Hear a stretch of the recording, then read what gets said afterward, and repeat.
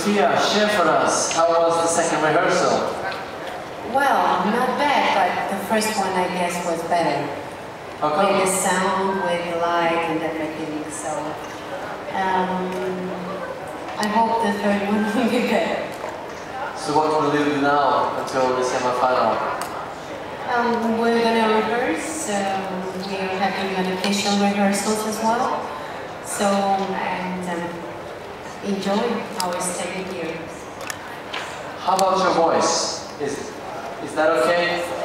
The voice is okay, everything with you? Yeah, we had a party yesterday, amazing party, Georgian one, and I performed several songs and we were dancing, you know, and having a great time. So after that I'm a little bit tired, but I guess that everything's gonna be alright. Yeah, could you tell us how it was to be at the opera, the Oslo Opera House, performing last night? Amazing, the place is so beautiful and we had many guests from, I guess, from every delegation, and we had a great time, really. Maybe I want to underline the architectural aspect of the construction of the Kirsten Clubs at Opera House. It's really beautiful, and the concept is the tree from either and our side, so we put our hands for the architect as well. The party has featured, of course, the featured guest was beautiful Sofia with several songs, and we also featured some contemporary music and Georgian traditional music and dance. What kind of songs?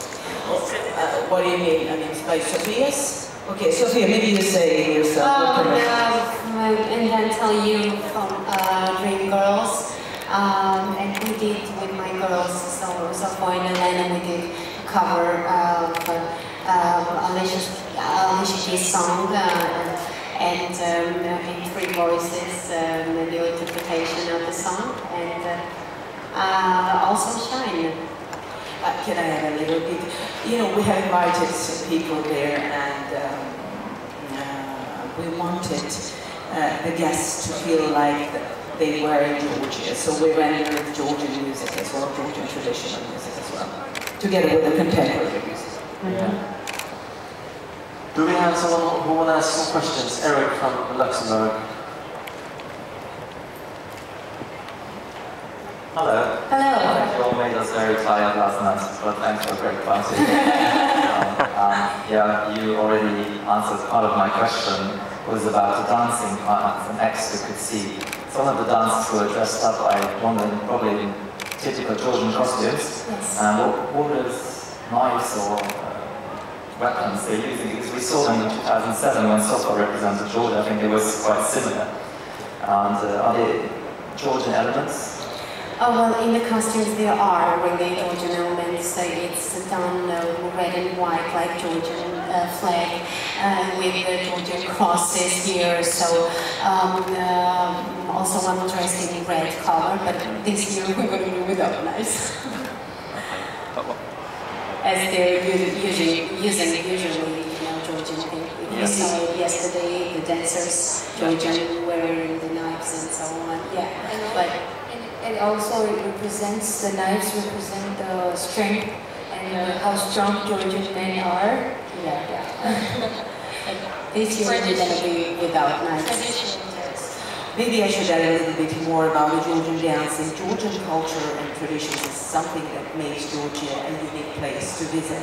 And Georgian culture has been evolving and outlining the strong identity of the country. So Georgian dance that you have saw was kind of a genuine version, of course a little bit stylized and accessorized by the ensemble Eurisione ensemble who are really popular over the world. They just touring different countries. But what is specific about Georgian dance is it makes the history living.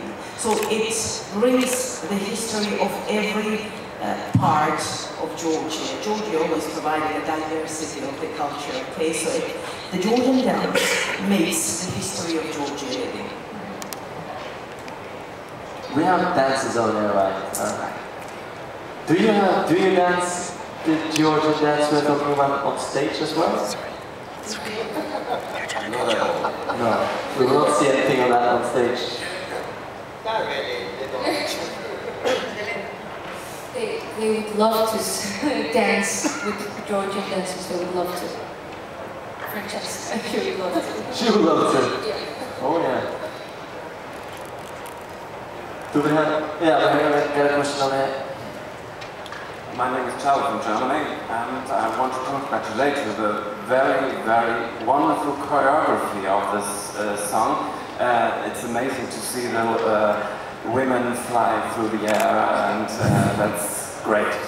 But I have another question concerning the red and white choreography of the stage and of the dresses and of the whole style is in Georgian style. Is it a kind of statement to say Georgia is back after a year of absence in the Eurovision? Absolutely, yeah. We tried to do a shiny comeback. That's why one of the best choreographers in the world is doing our choreography, and I think that Georgia will be impressed by this, choreography directly, and also, yeah, we did the whole directing in the colors and Georgian colors to show that our country is still, developing in every sphere of life and is shining and growing up and up. So we wanted to show that Georgia is a fantastic place with very warm people, and we wanted to show the best things of Georgia. That's it. Well, I would add a little more. This magnificent choreography that I absolutely adore contains some Georgian, not elements, but hue, let's say, okay? We wanted to say that Georgia, Georgia is back this year after the absence, but it's too rough to say, okay? We've been always present in the world culture. So we are here with a good message and with the Georgian hue in our choreography and singing and performing. Other questions? Yeah, Alice Berg from Australia in the radio. Hi, Sofia. I have a question about 2 years ago, Diana Gutskaya. Did you meet her? Did she give you any advice or tell you about Eurovision? And has everything been what you expected? Yeah, I know Diana very well, and also I have to admit that Sofia, she's the first contestant of Eurovision from Georgia.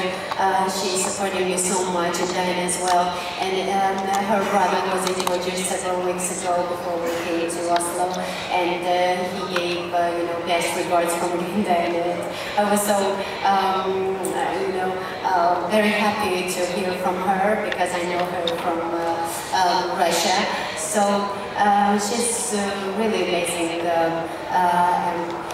not only performer but very good person and Sofia as well. So I would like to thank them for supporting it, for being with us. Have you been able to meet Hanne Sørvåg, the Norwegian songwriter, while you have been here in Norway? I've been contacting through internet, and she's very talented. I would say multi-talented girl. Unfortunately, we didn't meet yet, but she'll be back in 2 days. She's not in Norway now, and we're gonna have a special meeting for with her and with Nizharadze as well, to be trio, composer and two different countries representing her song.